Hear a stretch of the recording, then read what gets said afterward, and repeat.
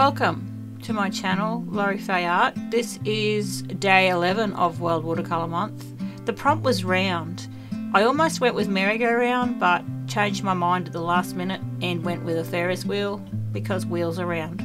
So that was what I went with, and I'm actually not too upset about how it turned out. This one I did ink up first because of all the line work and everything. I knew that if I put too much paint at any particular spot I would really lose my lines, and I wanted it to really stand out and not be too watercolory, I guess. I wanted it to be more prominent. So I lined it all up first and then I basically just went over it with some colour. I hope you enjoy the video and I hope to see you tomorrow for the next one.